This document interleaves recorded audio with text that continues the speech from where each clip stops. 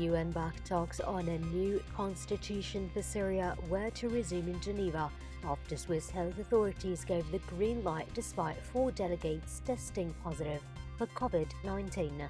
The discussions aimed at rewriting the war-torn country's constitution were put on hold almost as soon as they started on Monday when the test results came through. UN envoy Jai Pedersen, who is moderating the tentative talks between representatives of President Bashar al-Assad's government, the opposition and civil society, has voiced hope they could help pave the way towards a broader political process.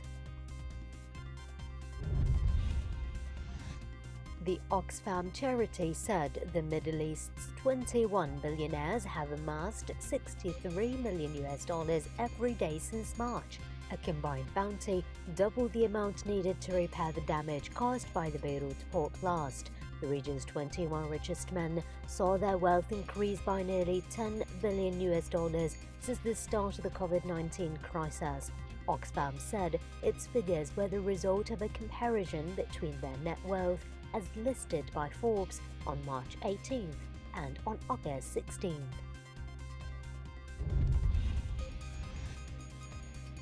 An Egyptian government plan to amend the endpoints of trains coming from the Governorate of Upper Egypt in the south has sparked criticism and accusations of discrimination against the population of the region. The Ministry of Transport, which is overseeing the project, defended its work, stressing that it was aimed at reducing congestion at the main station in the center of Cairo. Egypt's rail network transports 500 million passengers annually and extends across most of the Egyptian governorates. According to security officials, terrorist sleeper cells, which are backed by Iranian militias and receive instructions from Syrian regime forces in Deir ez-Zor province, seek to destabilize the area. The headquarters of the Civil Council in Baghouz town in Deir ez-Zor's eastern countryside was attacked by unidentified gunmen who threw a grenade, wounding the building's guard and causing severe material damage. The attack was the second of its kind after unidentified gunmen and motorcycles launched an armed attack on the Civil Council in Busheira earlier this week, forcing employees to close it.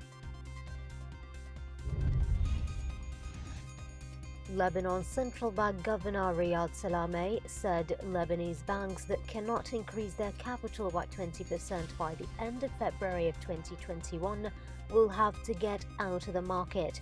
Salameh said those leaving would do so by giving their shares to the central bank, and deposits would be preserved because there would be no bankruptcy situation. He said he could not speculate how many banks would exit the market.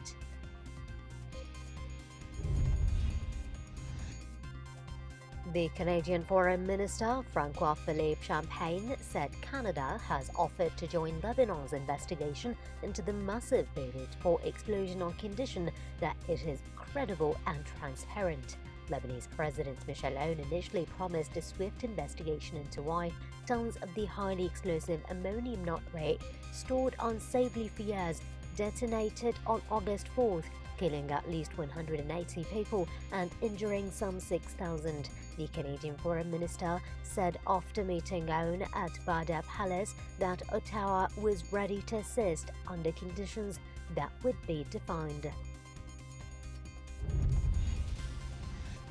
Moscow accused the U.S. military of trying to hinder a Russian patrol in Syria after Washington said U.S. troops had been injured in a collision with a Russian vehicle. The chief of the Russian military's general staff told his U.S. counterpart in a phone call that Russia had warned the U.S.-led international coalition in Syria about the movements of the Russian patrol, Russia's defense ministry said in a statement.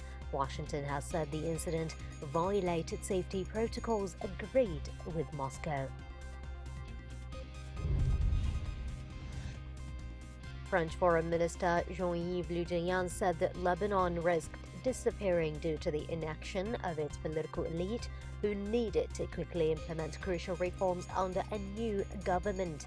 France has been leading diplomatic efforts for almost 2 years to persuade Lebanon to push through reforms and secure foreign aid needed to offset a financial meltdown. The French presidency said Macron departs in a bid to boost the reconstruction effort, but also to look at political issues as Lebanon searches for a new government. French President Emmanuel Macron is set to arrive in Beirut on Monday to participate the next day in a ceremony commemorating the first centenary of the Declaration of Greater Lebanon. He will then hold talks with officials and politicians on reconstruction efforts in the wake of the massive explosion at the Beirut port and the political situation in the country.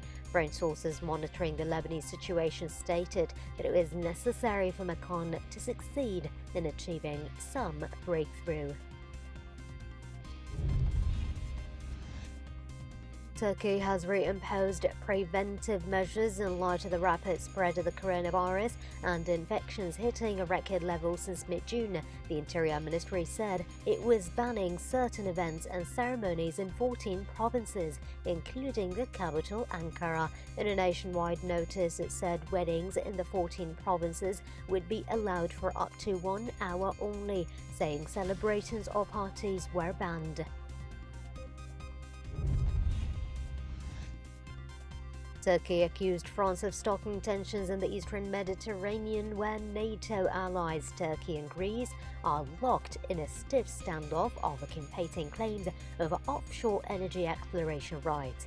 The accusation came as European Union foreign ministers were set to meet in Berlin as they try to persuade EU member Greece and its neighbour Turkey to pull back from the brink of a conflict. The ministers were expected to debate a range of sanctions and other policy options that might convince Turkey to temper its insistence on drilling for energy reserves in disputed parts of the eastern Mediterranean. Saudi Arabia's foreign minister has praised the kingdom's deep ties with Iraq during a meeting with Prime Minister Mustafa al-Kadhimi in Baghdad. Prince Faisal bin Farhan said that he discussed growing relations between the two countries and common challenges with al-Kadhimi. The Prime Minister was appointed in May after the country was rocked by protests and has promised to deliver reforms. Turkey extended its controversial Mediterranean gas exploration mission and scheduled new Navy drills as its row with Greece and the EU over energy and borders threatened to spiral out of control. The Turkish Navy said it was prolonging the stay of the Orak research vessel and its companion warships in waters claimed by Greece by an extra 5 days to Tuesday. It also announced plans to hold gunnery exercises at the edge of its territorial waters in the northeastern corner of the Mediterranean next Tuesday and Wednesday.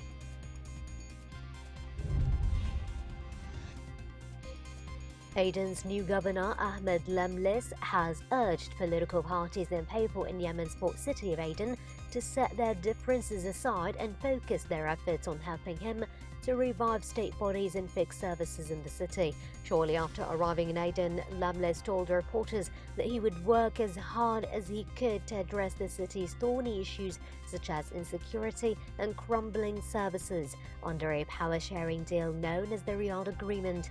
Yemen's President Abdurrabbu Mansur Hadi last month appointed Lemlis, who is also the Secretary General of Pro-Independence Southern Transitional Council, governor of Aden.